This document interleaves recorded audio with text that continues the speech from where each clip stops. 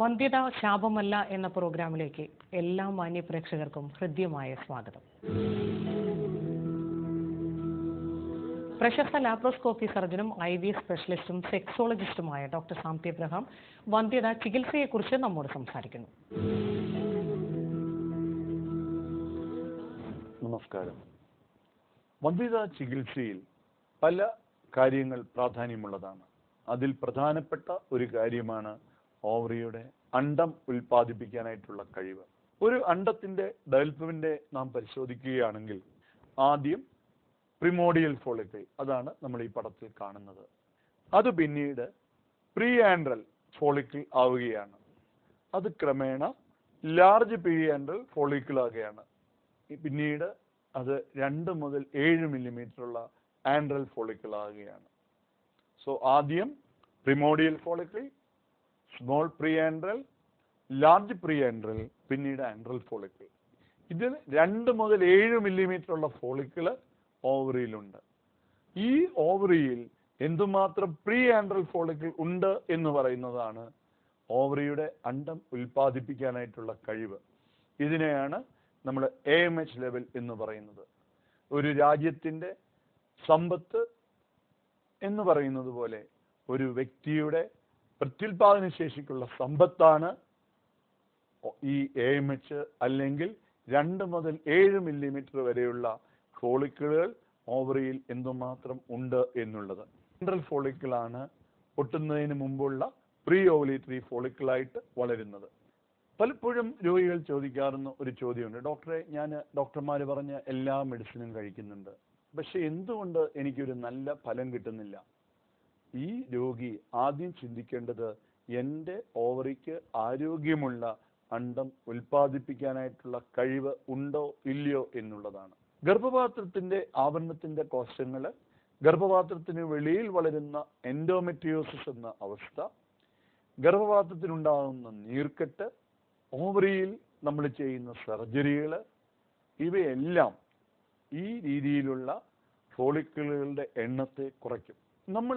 നമ്മളെടുത്ത് test BB ചികിത്സയ്ക്ക് വരുന്ന രോഗികളെ പരിശോധിച്ചതിൽ നിന്ന് നമുക്ക് വളരെ വ്യക്തമായിട്ട് മനസ്സിലായത് എൻഡോമെട്രിയോസിസ് അല്ലെങ്കിൽ ഗർഭപാത്രത്തിന് നീർക്കെട്ട് അല്ലെങ്കിൽ ഓവറിക്ക് നീർക്കെട്ട്, അവിടെ എന്തെങ്കിലും സർജറി ചെയ്തവരിൽ അവരുടെ അതേ പ്രായത്തിലുള്ള നോർമലായിട്ടുള്ള രോഗികളെക്കാൾ അവരുടെ ഓവറിയുടെ പ്രതികരണ ശേഷി കുറവാണെന്നുള്ളതാണ്.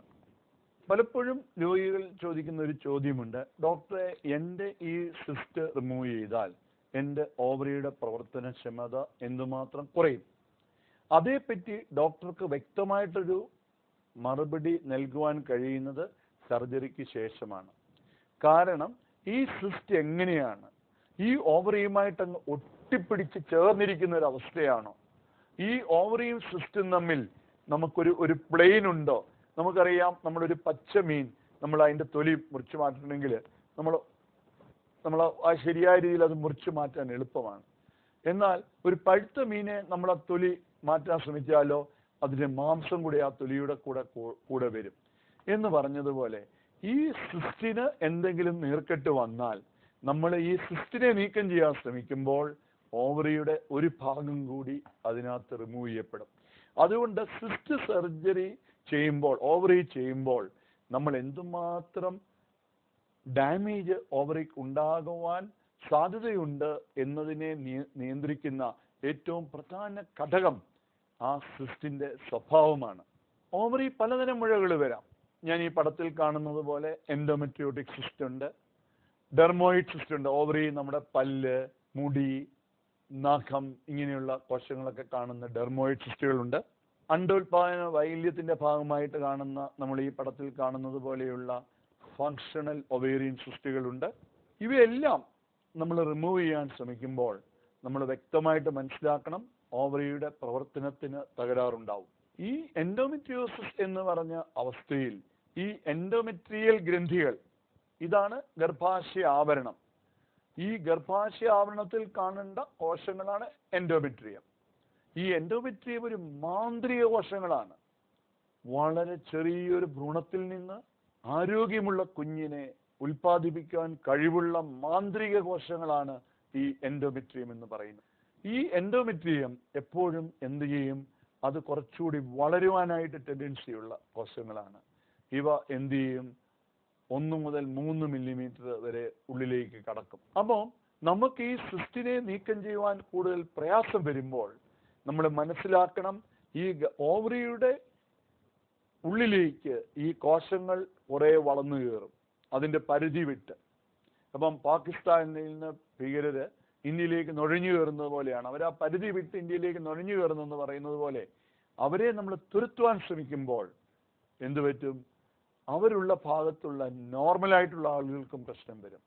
എന്ന് പറഞ്ഞതുപോലെ ഈ ഓവറിയൻ സിസ്റ്റ് നമ്മൾ നീക്കം ചെയ്യുവാൻ ശ്രമിക്കുമ്പോൾ നമ്മുടെ ഈ എന്തുമാത്രം ഈ നുഴഞ്ഞു കയറിയ ഈ എൻഡോമെട്രിയൽ കോശങ്ങളുള്ള നോർമൽ ഓവറിയുടെ ഭാഗത്തിനും തകരാറ് വരും. ഞാൻ പറയുവാൻ ശ്രമിക്കുന്നത്, ഇത്തരത്തിലുള്ള സർജറികൾ ചെയ്യുമ്പോൾ ഓവറിയുടെ പ്രത്യുൽപാദന ശേഷിയെപ്പറ്റി നമ്മൾ വിശദമായിട്ട് പഠിക്കണം. ഒരു വ്യക്തിയുടെ കഴിവെന്ന് പറയുന്നത് അവരുടെ ഓവറിക്ക് ആരോഗ്യമുള്ള അണ്ഡം ഉൽപ്പാദിപ്പിക്കാനായിട്ടുള്ള കഴിവാണ്. ആരോഗ്യമുള്ള അണ്ഡം ലഭിച്ചില്ല എങ്കിൽ കുഞ്ഞുങ്ങൾ ഉണ്ടാകുവാൻ താമസം വരാം, അല്ലെങ്കിൽ ഉണ്ടാകുന്ന കുഞ്ഞിന് പ്രശ്നങ്ങൾ ഉണ്ടാകാനുള്ള സാധ്യതകൾ വരാം. അതുകൊണ്ട് എന്തു ചെയ്യണം?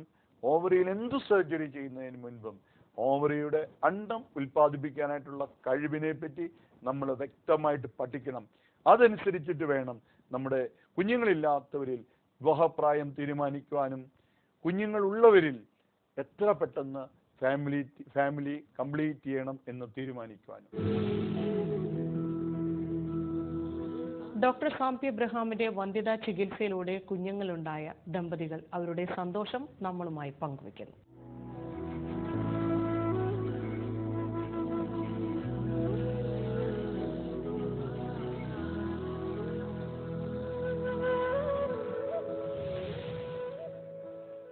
വിവാഹം കഴിഞ്ഞിട്ട് 13 വർഷമായി.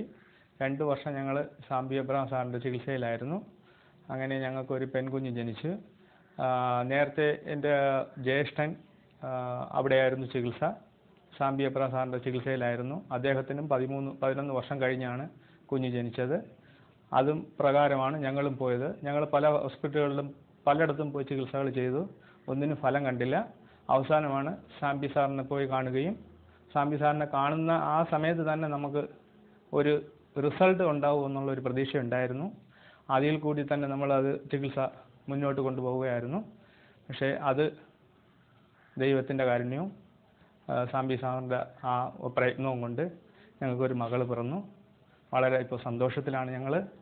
അതുപോലെ തന്നെ കുട്ടികളില്ലാത്ത ദമ്പതികൾ, അതുപോലെ ഒരുപാട് വർഷമായവർ കഴിയുന്നത്ര സാംപി എബ്രഹാം സാറിൻ്റെ സേവനം ലഭിക്കുകയാണെങ്കിൽ അവർക്ക് അതുപോലെ ഒരു അനുഗ്രഹം പിന്നെ മറ്റൊന്നും ഉണ്ടാകത്തില്ല. അത് വളരെ ശ്രദ്ധിച്ച് അവിടെ ആ സ്ഥലം പോയി കണ്ടുപിടിച്ച് പോകുക തന്നെ വേണമെന്നാണ് എൻ്റെ അഭ്യർത്ഥന. ഞങ്ങൾ 14 വർഷമായിട്ട് മാരീഡാണ്. ഞങ്ങൾക്ക് കൊച്ചില്ലാതെ ഡോക്ടർ സാമിൻ്റെ ഹോസ്പിറ്റലിൽ ട്രീറ്റ്മെൻറ്റ് എടുക്കുകയും ഞങ്ങൾക്കൊരു പെൺകൊച്ച് ദൈവാധീനം കൊണ്ടും ഡോക്ടർ ചികിത്സ കൊണ്ടും കിട്ടുകയും ഉണ്ടായി. തീരാത്ത നന്ദി ഡോക്ടറോടുണ്ട്. കൂടാതെ അവിടെ ഞങ്ങളുമായിട്ട് കോപ്പറേറ്റ് ചെയ്ത എല്ലാ സ്റ്റാഫിനോടും ഞങ്ങളുടെ ഹൃദയം നിറഞ്ഞ നന്ദി കൂടെ അറിയിക്കുന്നു. ഞങ്ങൾ വിവാഹം കഴിഞ്ഞിട്ട് 10 വർഷമായി. TV പ്രോഗ്രാമിലൂടെ ശ്യാം ഡോക്ടറെ ഹോസ്പിറ്റലിനെ കുറിച്ച് അറിഞ്ഞു. അത് മുഖാന്തരം ഇവിടെ വരികയും ട്രീറ്റ്മെൻറ്റ് എടുക്കുകയും 2 വർഷം കൊണ്ട് ട്രീറ്റ്മെൻറ്റ് എടുത്തു. ഞങ്ങൾക്ക് 2 കുഞ്ഞുങ്ങൾ ലഭിച്ചു. അതിന് ഡോക്ടറോടും അവിടുത്തെ സ്റ്റാഫിനോടും എല്ലാവരോടും കടപ്പെട്ടിരിക്കുന്നു. ഞങ്ങളുടെ കല്യാണം കഴിഞ്ഞ് 22 വർഷമായി. ഞങ്ങൾ പല ഹോസ്പിറ്റലുകളിലും പോയി പല ട്രീറ്റ്മെൻറ്റുകളും എടുത്തു. ഞങ്ങൾക്ക് ഇതുവരെ കുഞ്ഞുങ്ങളൊന്നും ഉണ്ടായിട്ടില്ലായിരുന്നു. ഞങ്ങൾ TV പ്രോഗ്രാം കണ്ടു, ശ്യാം ഡോക്ടറെ അടുത്ത് വന്നു. 1 വർഷക്കാലം ഞങ്ങൾ ട്രീറ്റ്മെൻറ്റ് എടുത്തു. ഇക്കഴിഞ്ഞ ജൂൺ 11-ാം തീയതി ഞങ്ങൾക്ക് ആരോഗ്യമുള്ളൊരു കുഞ്ഞിനെയും ജനിച്ചു. ഞങ്ങൾ ശ്യാം ഡോക്ടർക്കും ശ്യാം ഡോക്ടറെ കുടുംബങ്ങൾക്കും അവിടുത്തെ സ്റ്റാഫിനും എന്നും കടപ്പെട്ടവരാണ്. ഞങ്ങൾ നന്ദി രേഖപ്പെടുത്തുന്നു. വിജയത്തിന്റെ അടിസ്ഥാനം എന്താണെന്ന് അറിയുവാൻ ഞാൻ പല പുസ്തകങ്ങൾ നോക്കിയിട്ടുണ്ട്. എൻ്റെ ജീവിതാനുഭവം എനിക്കുണ്ട്. വിജയിക്കുമെന്നുള്ള വിശ്വാസമാണ് വിജയത്തിന്റെ അടിസ്ഥാനം. അടിയുറച്ച വിശ്വാസമുണ്ടെങ്കിൽ നാം ആശിക്കുന്നതും നാം പ്രതീക്ഷിക്കുന്നതും നമ്മുടെ ജീവിതത്തിൽ സംഭവിച്ചുകൊണ്ടേയിരിക്കും. യഥാർത്ഥത്തിൽ നമ്മുടെ മനസ്സിന്റെ ശക്തിയാണ് പ്രാധാന്യം. ഇന്ന് നാം എന്ത് ചെയ്യുന്നു? നമ്മുടെ മനസ്സിന്റെ ശക്തിയെ മറന്ന് നമ്മൾ പരിതസ്ഥിതികളെ കൂടുതൽ ആശ്രയിക്കുന്നു. പരിതസ്ഥിതികളെപ്പറ്റി നാം ചിന്തിച്ചാൽ, പരിതസ്ഥിതി ഇന്ന് കണ്ടമാനം വളർന്നൊരു സാഹചര്യത്തിലാണ് നമ്മൾ ജീവിക്കുന്നത്. എന്നാൽ പരിതസ്ഥിതി വളർന്നതോടുകൂടി നമ്മുടെ മനഃശക്തിയും വളർത്തിയാൽ നമ്മുടെ ജീവിതത്തിന്റെ വിജയം കൊയ്യുവാൻ നമുക്ക് സാധിക്കും. മനസ്സിനെ ഈ രീതിയിൽ റീപ്രോഗ്രാം ചെയ്യണമെന്നുണ്ടെങ്കിൽ ചില കാര്യങ്ങൾ നമ്മൾ ചെയ്യേണ്ടതായിട്ടുണ്ട്. മറ്റുള്ളവരോട് പൊറുക്കുവാനും മറ്റുള്ളവരോട് ക്ഷമിക്കുവാനുമായിട്ടുള്ള കഴിവ് നമുക്കുണ്ടാവണം. ഞാനിപ്പോഴും ഓർക്കുന്നൊരു കാര്യമുണ്ട്. എന്നെ സ്കൂളിൽ പഠിപ്പിച്ച ജോസഫ് സാർ പറഞ്ഞൊരു കാര്യം. സാർ ഒരിക്കൽ ഞങ്ങളോട് പറയുണ്ടായി, നിങ്ങൾക്ക് ശക്തിയുണ്ടെങ്കിൽ നിങ്ങൾ വിജയിച്ചേക്കാം, അറിവുണ്ടെങ്കിലും നിങ്ങൾ വിജയിച്ചേക്കാം. എന്നാൽ നിങ്ങൾക്ക് ദൃഢനിശ്ചയമുണ്ടെങ്കിൽ ഞാൻ ഉറപ്പു പറയാം, നിങ്ങൾ വിജയിക്കും. എല്ലാ പരീക്ഷയ്ക്കും പോകുന്നതിന് മുൻപ് സാർ ഈ പറയുന്ന വാക്കുകൾ ഞാൻ ഓർക്കാറുണ്ട്. അറിവുകൊണ്ട് മാത്രം വിജയിക്കുവാൻ കഴിയുകയില്ല. ദൃഢനിശ്ചയമുണ്ടെങ്കിൽ മാത്രമേ നമുക്ക് വിജയിക്കുവാൻ കഴിയുകയുള്ളൂ. വന്ധ്യാ ചികിത്സയിലും ഈ അറിവ് പ്രാധാന്യമുള്ളതാണ്. വന്ധ്യ എന്നൊരു ശാപമല്ല. വന്ധ്യതയ്ക്ക് വ്യക്തമായിട്ടുള്ള ചികിത്സയുണ്ട്. ഇത്തരത്തിലുള്ള ചികിത്സയുടെ പ്രയോജനം സാധാരണക്കാരയാൾക്ക് ലഭിക്കണം എന്നെൻ്റെ മാതാപിതാക്കൾക്ക് വളരെയേറെ ആഗ്രഹമുണ്ട്. നമുക്കൊരുമിച്ച് വന്ധ്യക്കെതിരെ പടപൊരുതാം. നന്ദി, നമസ്കാരം. വന്ധ്യത ശാപമല്ല എന്ന പ്രോഗ്രാമിന്റെ ഈ എപ്പിസോഡും ഇവിടെ പൂർണ്ണമാവുകയാണ്. നിങ്ങളുടെ വിലയേറിയ നിർദ്ദേശങ്ങളും അഭിപ്രായങ്ങളും കത്തുകളും ഞങ്ങൾക്ക് എഴുതുക. ഞങ്ങളുടെ വിലാസം: Abraham's Advanced Infertility and Sexology Center, Adakar Chambers, near Bishop Palace, Chinganasheri. Phone 9744 939925.